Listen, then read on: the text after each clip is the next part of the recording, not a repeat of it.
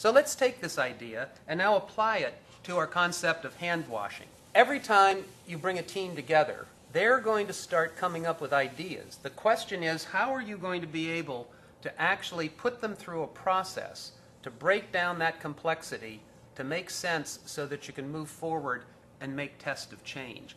So let's think about the system aspects of hand hygiene. We know that different systems in the hospital have different complexity and different need for infection control. So the neonatal ICU, the surgery areas, physical therapy, administration, all of those have different requirements in terms of the necessity for hand hygiene. It's more likely that you're going to get an infection in surgery or the NICU than it is in physical therapy or admissions or even administration. So we start to break down the process and realize that there is a system, and those systems have smaller subsystems, and it's the interaction of all these systems that drive the outcome. We then need to think about variation. And that variation is not only conceptually how people vary in their behaviors, but also statistically. Can we gather data and look at the percent of compliance with hand hygiene, get the average compliance, and then be able to stratify that into the different systems?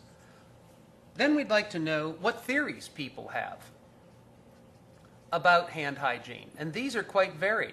Everybody seems to have different theories. Some people don't seem to think that germs really matter anymore, that because they have good intentions, in fact, they're not going to have to worry about hand hygiene. Everybody has different theories, what Deming called views of the world, that you need to explore and understand why those theories are in place, because those theories ultimately drive human behavior. This is why people act as they do.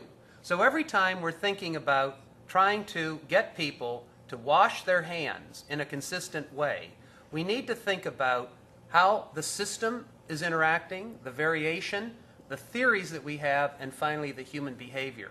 These four components then create this lens of profound knowledge that Deming talked about.